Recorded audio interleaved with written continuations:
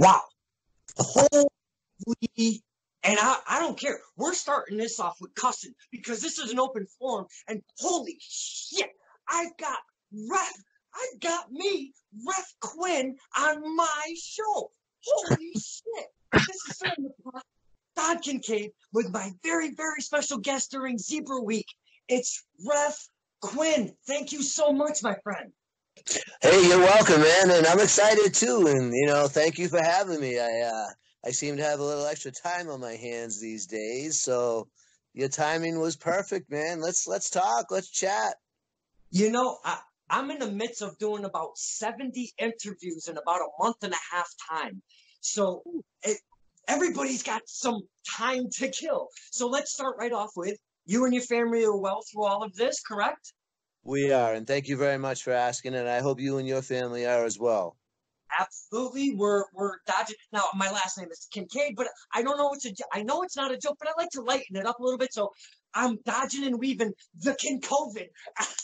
The Kincovid. I mean, do you so anyways, what I like, who's that?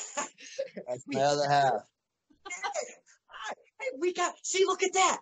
I've never really kind of met Ref Quinn outside the ring much. The fans and we've already met the better half of Ref Quinn. Is that who that is? That's absolutely my better half. That's my fiance, Lisa. Half. Ref Quinn, that's amazing. We've already shared a bunch already. Look at that smile.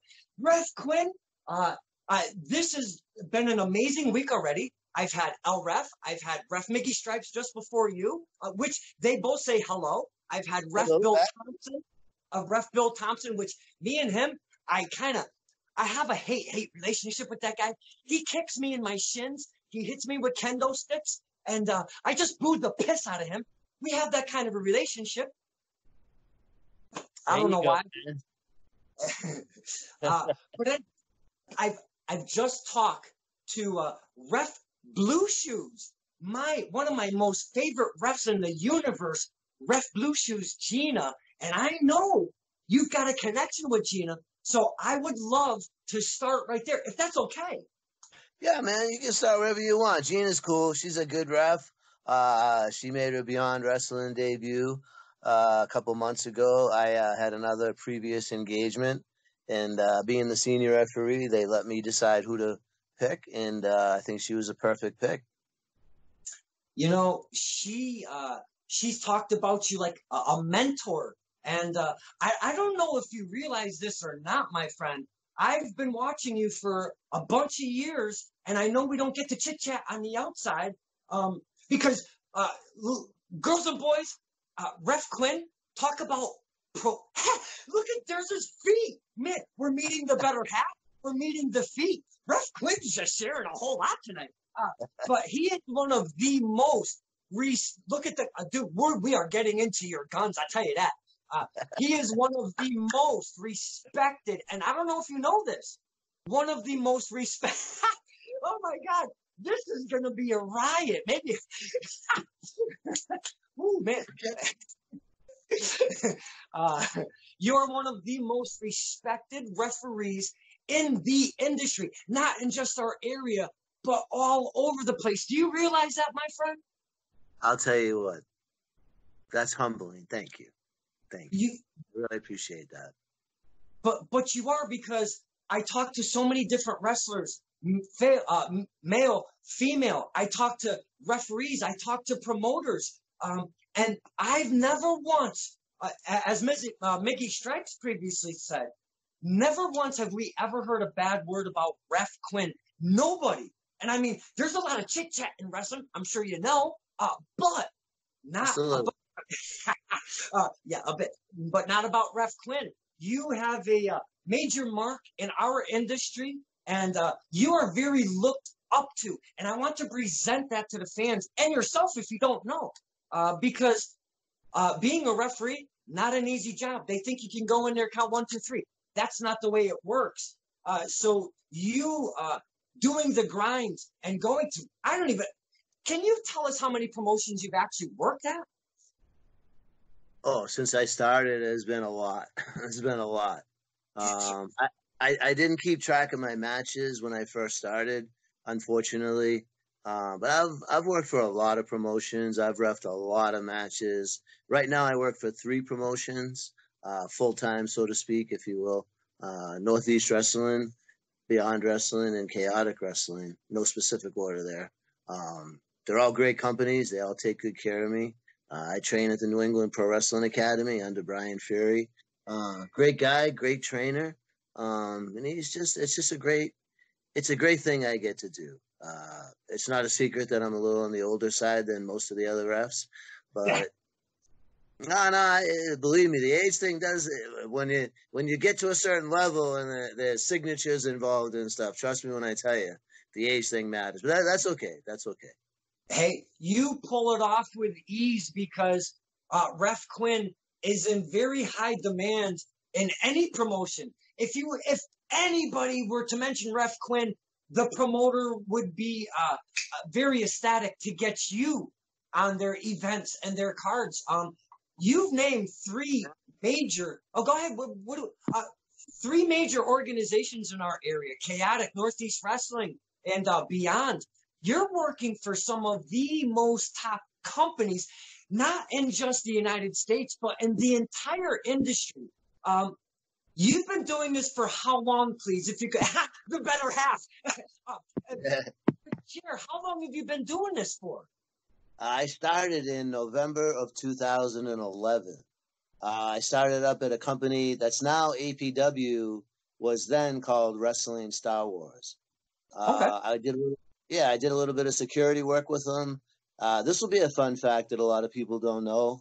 I had my own little security company up there called Steel Security.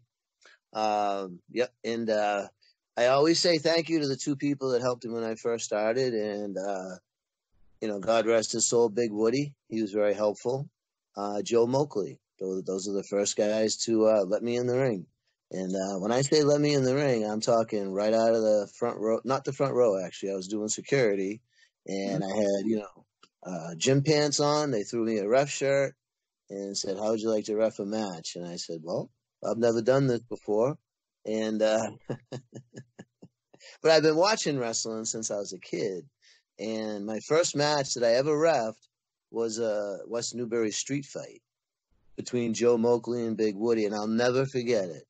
Big Woody had a trash can hanging over his head to smash Joe Moakley, and I stood in front of him and I said, "You better put that down." And he said, I can't say what he said, but hey, you can't, Ref Quinn. This is an open forum. Let's talk like friends. he said, "Get the fuck out of the way before I hit you with it." Yes.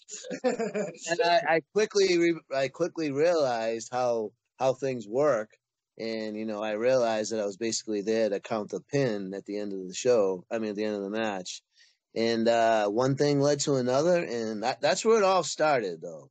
That's where it all started, and again, that was 8 years ago. No, 9 years ago. That's a beautiful story. A street fight, your very first one. It's got to be a little nerve-wracking, no? Oh, it was, yeah, especially when Big Woody, as you know, was a larger gentleman, and Joe Moakley, he's kind of a smaller, little, skinny, unmuscular, bald, ugly. Wait, you just described me. What are you doing to me? I'm just having fun, man. I'm just having fun. Please probably listen. Hey, Joe Moakley, anytime you want to go, brother, I'll tell you what. You're somebody I ain't afraid of. On a serious note, Joe was very helpful to me when I first started. As far as even going to other promotions, I would reach out for a little bit of advice. Joe's a good dude, man. He, they helped me out a lot. And without them, I wouldn't be doing this. And as far as that other stuff, I'm totally just joking. Yeah. But going in from being a civilian into the wrestling world, just like that, out of the clear blue sky, what happens from there though? Did you feel that buzz and you're like, man, that was some cool shit. This is something I gotta do. Or was it like just a one night thing and you came back to it? How did you kind of pursue that? No, it was the first thing that you said is once I was in there, man, and I felt that that feeling of being in the ring from watching it for so many years. I'm like, oh yeah, let's look into this. And then you got to remember too that wrestling is built on a lot of respect, and that's why people wipe their feet before they get in the ring, because you don't want to bring the dirt from the outside into the ring where people before us, did what they had to do to get us to where we are today. It's all about respect. And as Ref Quinn said, and I don't know if everybody that, and I gotta apologize. If just my parents are watching this, that's my bad. I am so sorry. So I hope more than my parents are watching this. So basically, to the boys and girls that are watching, when you wipe your feet on the edge, on the outside of the ring, that is part of the wrestling etiquette that is shown by each man or woman that comes in that ring. Ring announcer, referee, or wrestler. They all wipe their feet as part of that etiquette that Ref Quinn has spoken about. The camaraderie, the brotherhood, the sisterhood behind that curtain. Is that something that you just kind of joined right in, or was that hard to get into that clique? It's funny you say that.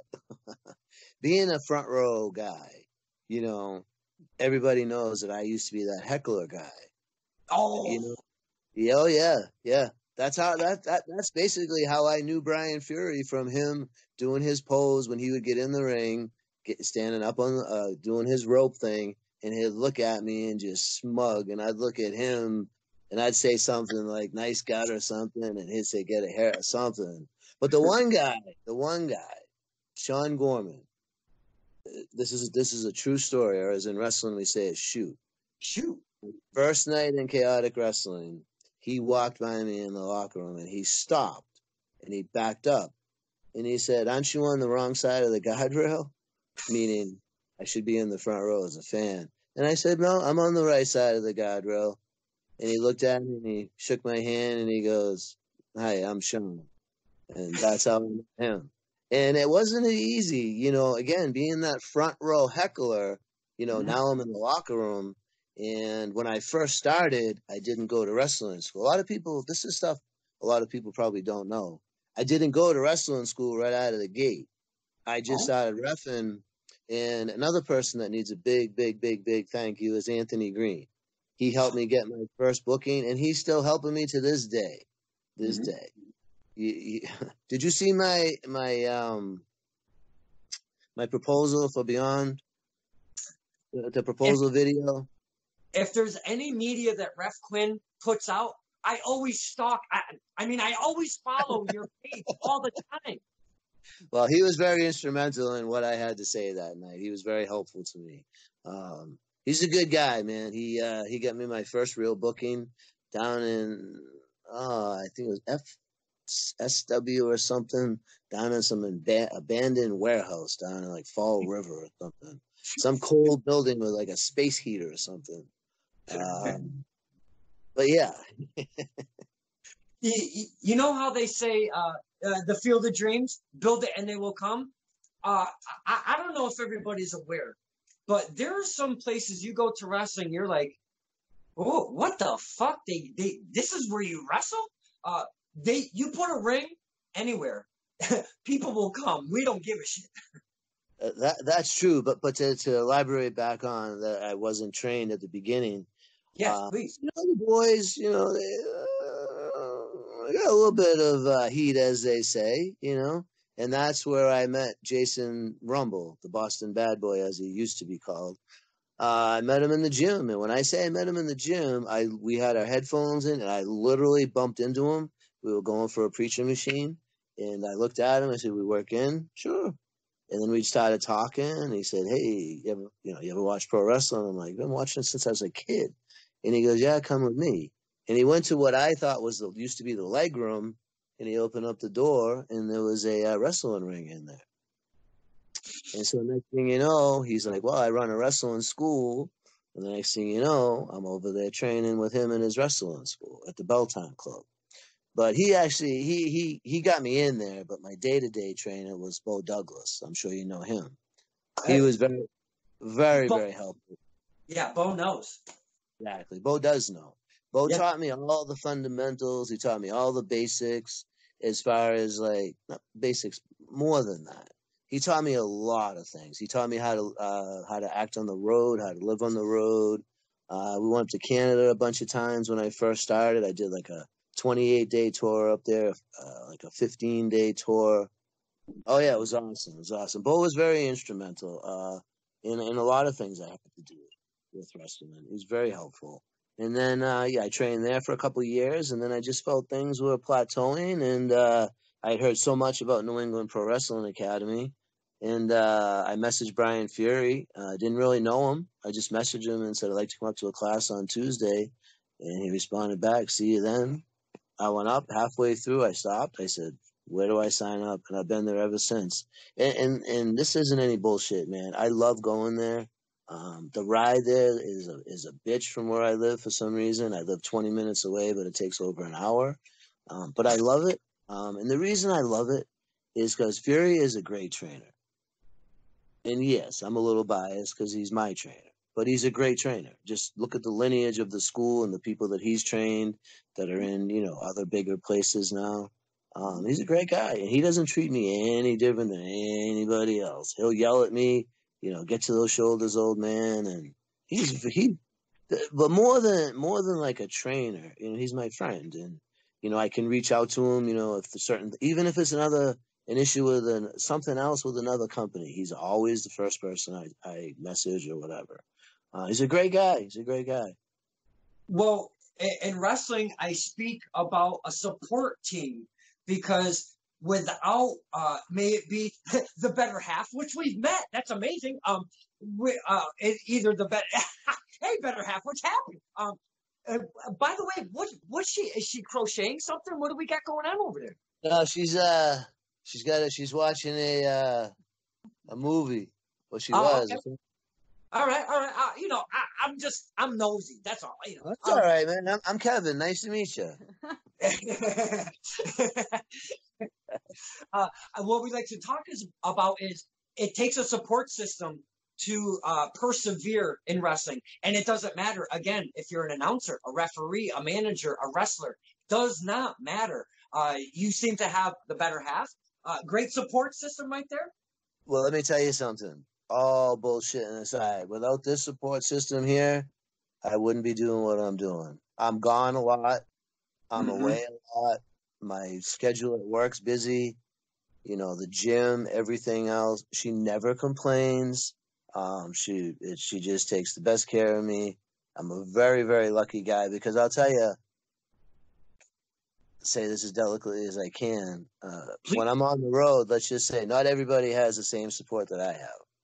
And I would hate to leave my house being gone for an entire weekend knowing that my fiance is pissed that I'm going on. That would suck. You know what? She's very supportive, 150%.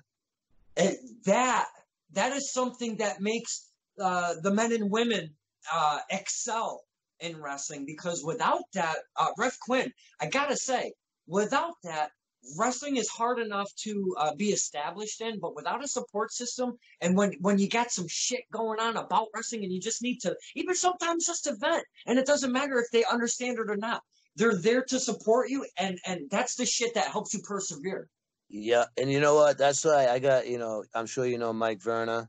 Mike Verna's a good friend of mine. He's a guy that I can just go sit next to and just start venting. And he sits there, he listens to me, hugs me, and says, "I love you, Queenie." I said, "I love you too." But there's a couple other people that are very, very helpful to me. There's two people that I go to if I'm in a situation, if I just don't know what to do or whatever the case is. And that's Josh Briggs. I go to him a lot. Yeah, I love him too, man. He's a great guy. I had a conversation with him at the last show that I did about something that I thought maybe it was the right thing for me to do. And after talking to him, it wasn't. And I'm glad I didn't. JT Dunn, I go to him a lot because these wrestlers, they got 50,000 names for the same move. And sometimes they'll tell me their finish and I'll be like, And then I'll Google it or whatever, and if I don't know what it is, JT's my go-to guy for that, or Anthony Green. Anthony Green, let me tell you something. I'll put him up against anybody as far as a wrestling encyclopedia. This kid knows more about my career than I do. You ask him, he's a former referee too, but you ask him about anything about wrestling, say, what was the fourth match in WrestleMania 9? And he'll tell you. What was the main event at WrestleMania 3? What was the main event at WrestleMania 28? He'll tell you. Who was the chaotic champion in 2004? He'll tell you. That is amazing. Oh, it's crazy, man. He's an encyclopedia. I did have the pleasure. He came to a show at Battlefront in Ludlow, and I had the pleasure because I go there pretty early. I kind of do promos and stuff, these little Kincaid file things, and I put them on center ring for Thursdays. But he was there, and I had the pleasure of seeing him in the ring, just chit-chatting with the guys. And he would present stuff like, so if you were to do this, what would you do? And they would give it to him, and then he'd go, well, this is what I kind of do. Not saying that it's right, but this is what I personally like to do. They would get into this little chain thing, and the guys were like, oh, no shit, that's something I would have never thought about. He goes, again, that's what I like to do. I'm not saying you have to, but it's just a different thing to think about from your next move ahead, your next 3 moves ahead. Man, what a privilege it was for me just to sit back and look at that. Hairs right there, baby. Yeah. What a privilege it was just to see him do that stuff. He's a good dude, man. In wrestling, we got brothers and good brothers, so to speak. And he's a good brother. He's a good dude. There's somebody else, I'm sure you know my alter ego, the Dirty Daddy, Chris Dickinson, right? That dude's a menace. Well, his name is fitting, and he's probably one of my favorite people. I absolutely love reffing for him. I love reffing for him. I remember one of the matches I checked. It looked like he took something pretty big, and these guys, they're professionals. And I just checked on him. I said, okay, get the fuck out of my face. He's tough, man. He just, he's good too. He's a good dude, man. I got hurt a while ago, and he was the first one there. Nice. Hey, that's the love that has to be there in wrestling because of it takes so much and so many people just to make one show, never mind a continual promotion. So that love has really got to be there between everybody that makes that dance work. And that's great to hear that you have that kind of connection with some of the wrestlers. That's very cool. Yeah, and I tell you what, who I travel with the most and I spend the most time probably with is Rich Palladino. Yeah, great guy. He works for 2 of the 3 companies that I work for. I travel with him. Oh, actually, I'm sorry. Oh, man, my bad, Randy. When I announced the companies that I work for, I totally forgot Limitless Wrestling. I'm sorry. You know why I forgot it? Because I have so much fun up there, and it's so just a pleasure. But anyway, no, I work for Randy Carver Jr. up there. He's a great guy. He's been actually giving me some big opportunities, and that's another great company up there. I apologize for forgetting that. That's okay. Now, again, you've named the best on the independent scene today, and it's so flourishing. There's so much wrestling. There's so many promotions across the globe, not just the United States. You as a referee, and you've come up, and now, again, I say it because it's true, but you're one of the most respected in the entire industry. Is it a little different? Because you have called matches for countless, big, huge names, not only that have moved on to the bigger platforms, WWE, AEW, and such, but also when companies bring in those names, you get to ref some of the most amazing men and women in our industry. Do you still find it nerve-wracking at all? Well, nerve-wracking to a point, because as my trainer told me, when the nerves go away, it's time to go home. But yes, I am nervous before every match in a certain way. I have my own little prayer thing that I do before a match. I have my own little warm-ups and stuff like that. Yeah, I get nervous, but now it's in a good, positive way. Yeah, and you are a seamless ref. You have to be one of the most polished, just all around. You've taken your craft very, and this is the thing though, boys and girls. You have to take when it comes to wrestling. You can't have hazard it.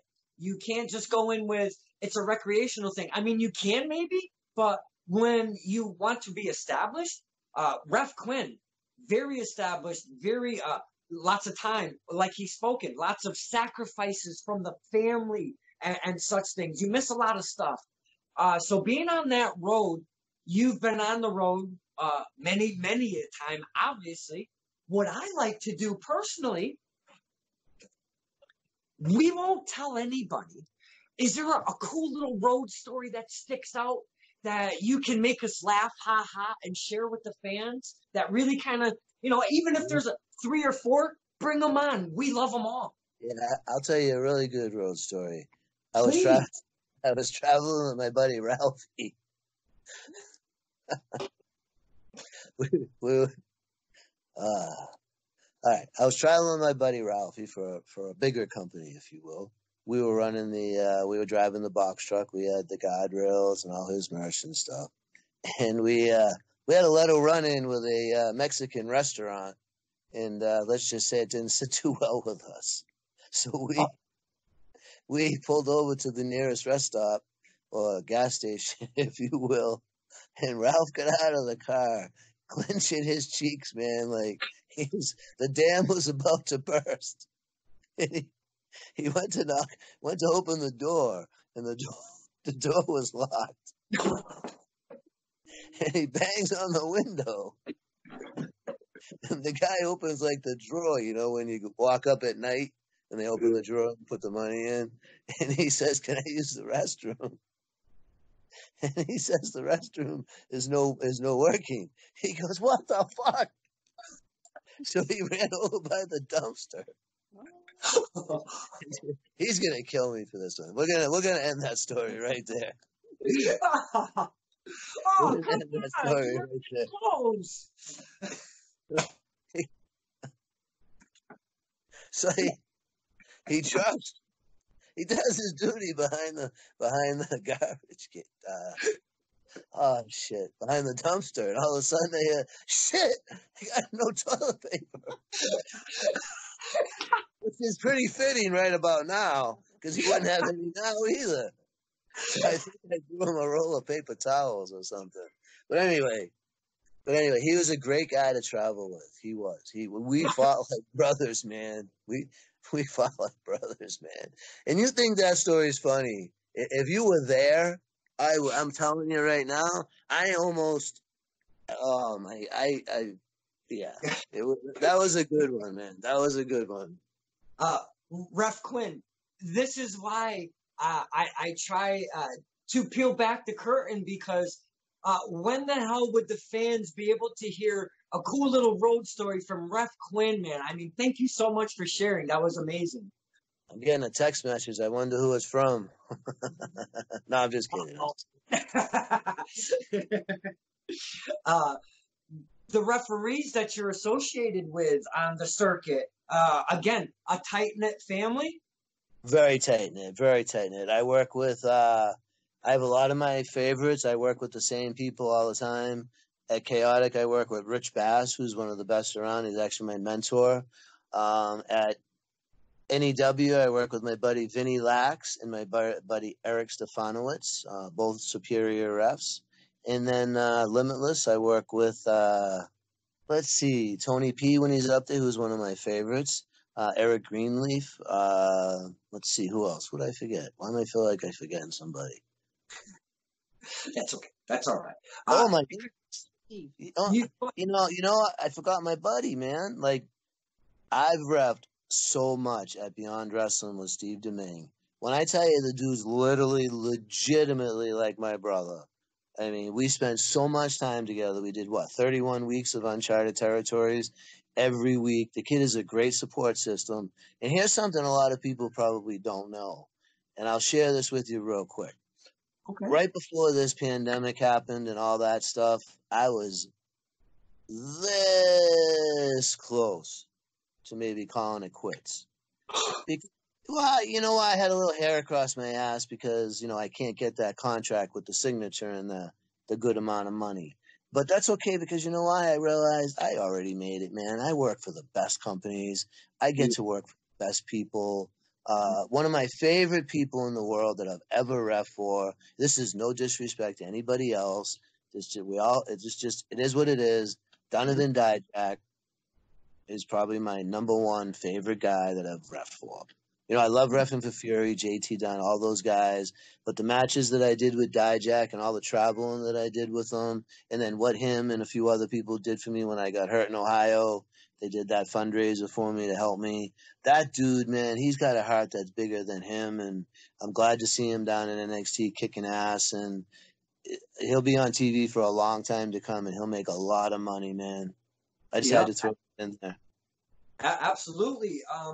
I was speaking to Ref Miggy on when you get to ref with bigger names, it seems to be a different feel with him because he's just starting. He's only like a year and a half, maybe 2 years deep. And I told him that you were coming on, and he's like, "Hey, tell him Ref Miggy said hello." So I had to relay that message first off. But the second one, you deal with so many big names. Seeing them go from where they were in the rings that you've worked, going onto those bigger platforms, that's gotta just feel so good to see those men and women really stride and get to that that point, no? Oh yeah, I'll tell you what, it's crazy. If you go back and one particular promotion in Beyond Wrestling, you look at all the people that I've refed for there that are on TV now. It's insane. I've refed for the Young Bucks probably 8 or 9 times. I've screwed up their super kicks probably 7 of them. That's probably why I'm not in AEW. But that's a whole nother story. I mean, I've refed for Kevin Steen. I mean, Samoa Joe. I mean, honestly, the list just goes. And I'm not trying to name drop. I'm just telling you facts. The biggest match that I've ever refed. What do you think the biggest match I've ever refed is? I was front row cage match, Cody Rhodes versus Kurt Angle. Yeah. WrestleFest. That was my shit. Dude, let me tell you something. They texted me that day, and I said, "I hope your cardio's up." And I said, "I'm ready." And they said, "Well, I sure hope you are."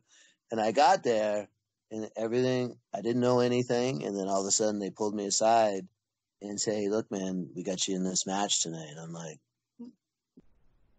okay. So, wow. And then, I'm walking down towards the ring and I see this cage.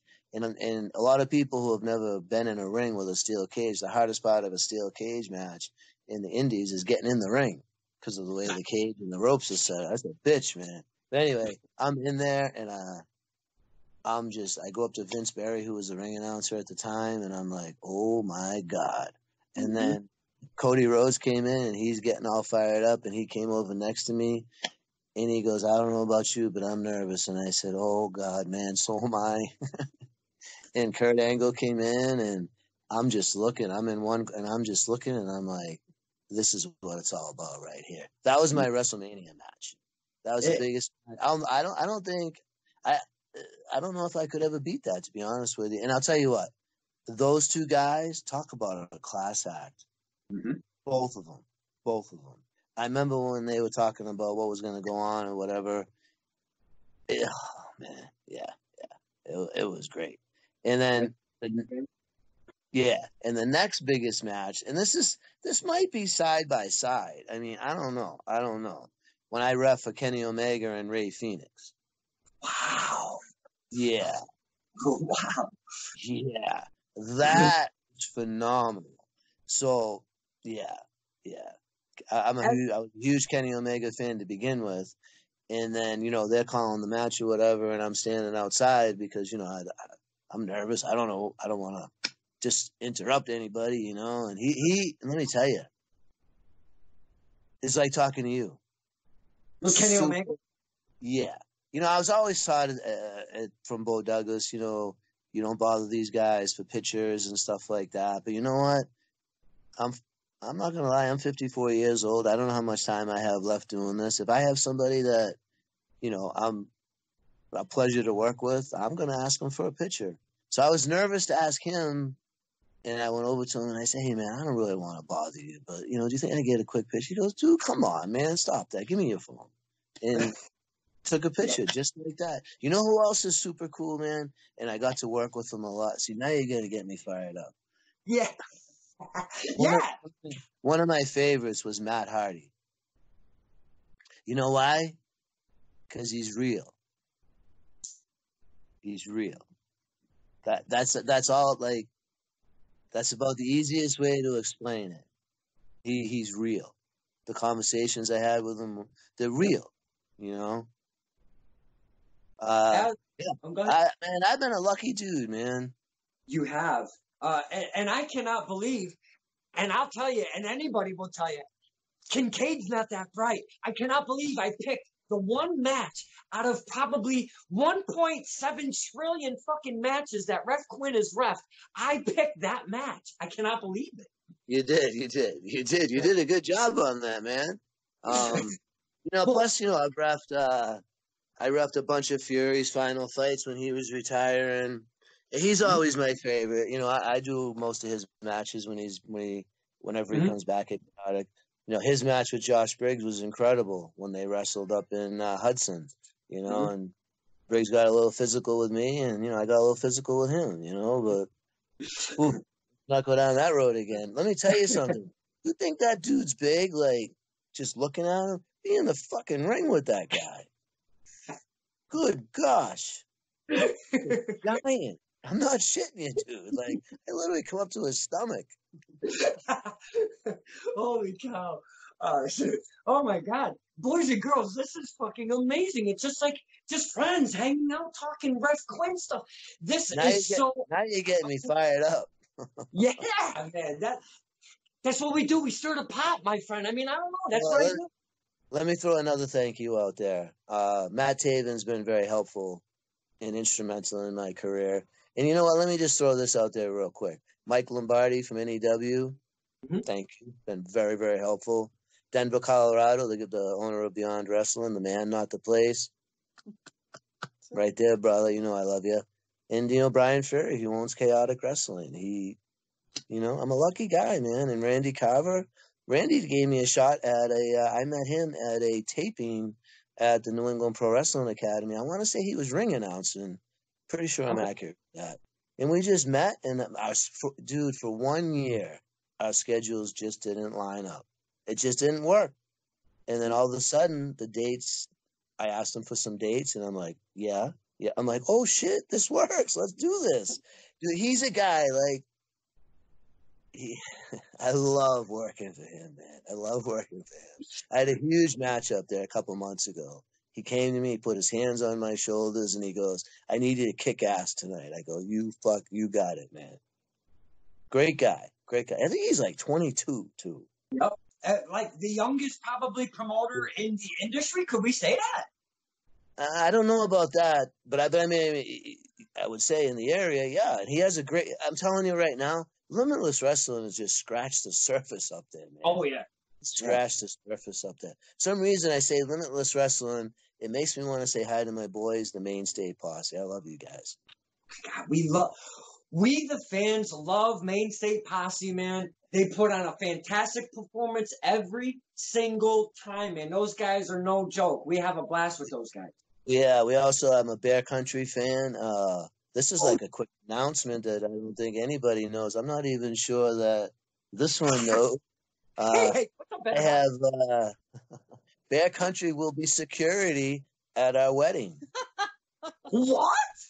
Yeah, Bear Country will be security at our wedding. So I really hope nobody acts up, because they have instructions from me, because I'm a recovering alcoholic.